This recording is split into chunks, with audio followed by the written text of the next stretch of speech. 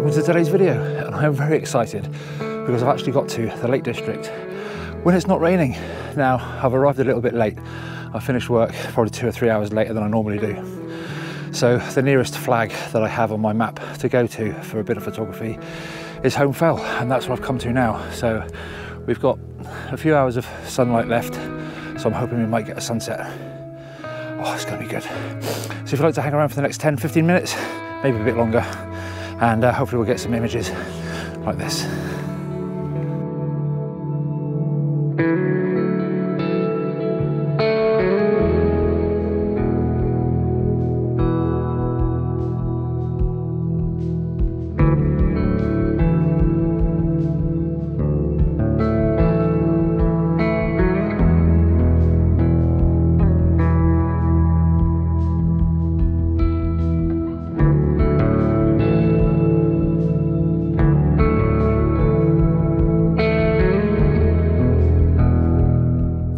Okay, so before I drag my girth up to the top there, I've just taken the time out just to take a quick panorama of this tarn. Now, if you're like me, you follow a lot of photographers. Now, just lately there's been a spate of photography going on in this area, and quite rightly so, because it's absolutely wonderful. No matter which way you look, there's an interesting tree, there's interesting shapes, there's interesting textures, and it's been photographed to death, but like I say, quite rightly so, it's absolutely beautiful. So hopefully we'll try and get something that nobody else has got. But that's why I've started off with a panorama. I've just tucked myself in this shaded area here overlooking the tarn and with the hills in the background. And we've got this small pine in the left-hand side, which is in the shadow of its brothers and sisters as the sun's going down over to my left. That's in the shadow. But I'm going to contrast that with a dead tree that's sticking up, and the contrast between the shadow and sort of the live tree and the brightness of the dead tree is kind of juxtaposed to each other, I think. I don't know, I might be reading too much into that, but it looks quite cool anyway. So what I've done is I've put the polarizer on as well, just to try and cut some of the reflection out, but because it's a variable ND filter as well, I've just tried to lengthen the shutter speed just to take out some of the ripples in the tarn and hopefully try and get some sort of mirror-like finish so that we get a reflection of the trees on the opposite side of the tarn. Now, because I'm a complete jackass, I've lost my glasses on the way. I don't know where they are. So I'm kind of relying on what I know of the f-stop and the histogram to try and make sure I get the the picture sort of at least composed properly, and then I'll try and worry about whether it's focused or not when I get back. I'm hoping it's focused. We shall see. I shall put them up for you now.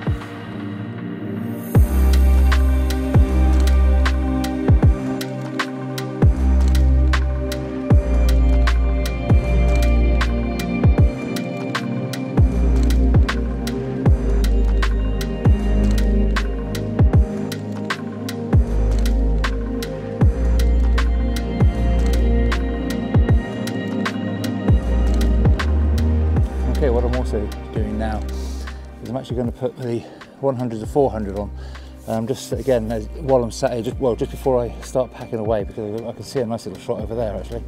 But before I pack away, I'm just going to pick out a couple of little intimate scenes with the 100 to 400mm lens, and just try and pick up some of these. But I've just got to be aware that I've got a bit of a trek in front of me. I'd like to get to the high ground before the sunset, so hopefully there's a few clouds around. Hopefully we might get a bit of a sunset. So whether I go to the high ground up there or up here, I'm not quite sure. So we'll see where we go. I don't know. Okay, well, I know sunshine is usually our worst nightmare when it's bright and all the rest of it, but I don't know, it's fantastic. What it's doing at the moment, it's backlighting all the trees, and to kind of put the big lens on and zoom right in, cut everything else out and purposefully underexpose it so that the background goes very dark against the brightness of the leaves. They're very, very vibrant of this new sort of spring growth. So I'm just going to snap off a few sort of, I don't know, could be abstract, I don't know what they were. You might think I'm talking rubbish, maybe, but I don't know, it just looks really nice on the back of the viewfinder. So I'll pop those up for you now and let me know what you think in the comments.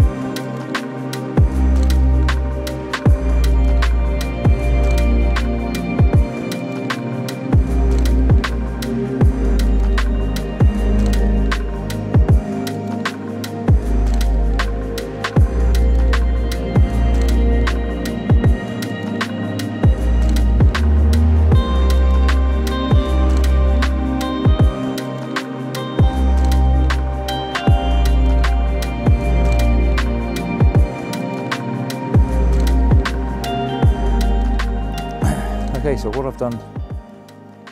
what I'm doing now is I've taken the 100 to 400 off, and I've put the 24mm on. Now obviously that opens everything wide open now, and so you don't get the intimacy that the 100 to 400 provides.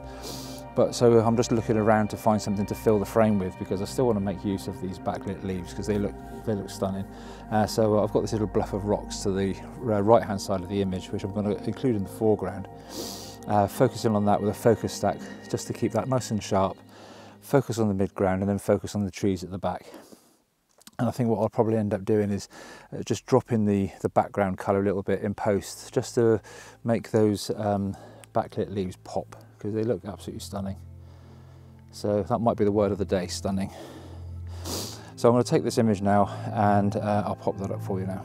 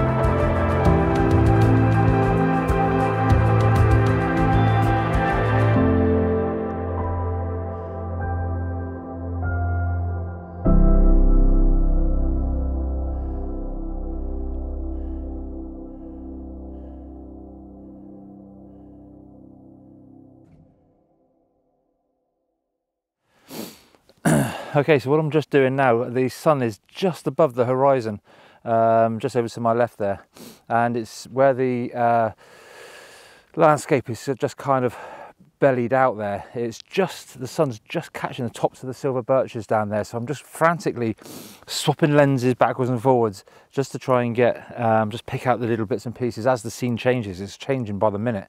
But the contrast is just fantastic from those trees that are actually in the light and fully lit to just the tops of the other trees just being caught by the sun. It's absolutely wonderful.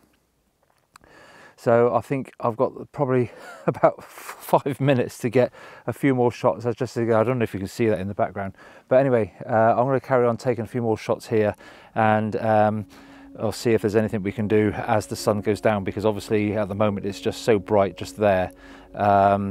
Everything on that side is just darkness, so who knows, just the light's just changing so quick. So what I'm trying to do here, obviously with the 100 to 400 it's obviously a lot more prominent in the screen, and if we get the focus back, there we go, is we've got this little tiny tree just in the middle here, and I'm just trying to frame it with this V of the pattern in and the texture in the ground just there. So the way the tops of the trees are just being caught by the sun, it just absolutely looks otherworldly. So I'll pop that one up for you now, and I'm going to carry on taking a few panoramas, yeah, and see how those come out, and I'll pop those up as well.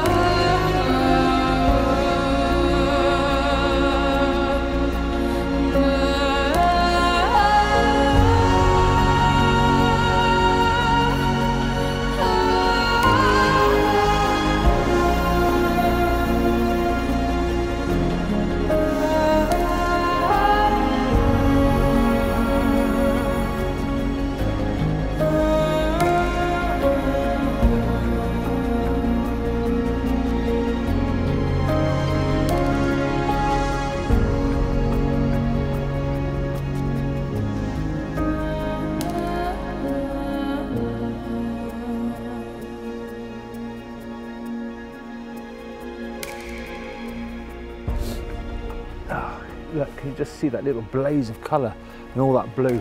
Got to set myself up for that one. Oh my goodness. All that blue colour and everything kicking off there. Let's frame that. Should we put that right slap bang in the middle? Yeah, we'll do that. That blaze of colour slap bang in the middle. 2-second timer. That's a grab shot. Let's see if we can do something with the sky. See, there's nothing in this part of the sky here, but yeah, if we just cut that, there's like a V where the clouds are coming in like this, and it's one last little bit, come on, and it looks like in the distance there, I expect you can see that, where it's all coming in over the top of the hills there. There's a lot of cloud blowing up there, so I'm just wondering if we might be in for a bit of rain later on.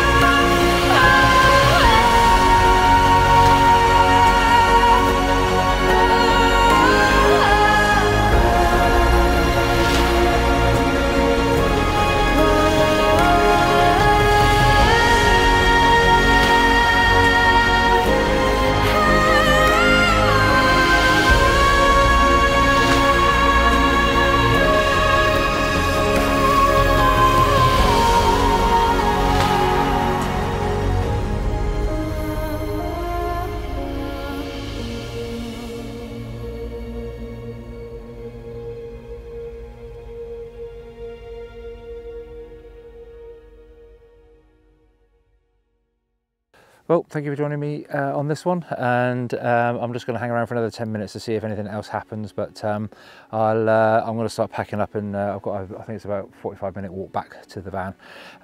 If you'd like to leave a like and subscribe, that'd be fantastic. Any comments are much appreciated, and all the images are in the gallery coming up next, and all the setting details and all those sorts of things will be up with the images. So yeah, I'll see you on the next one. Bye for now.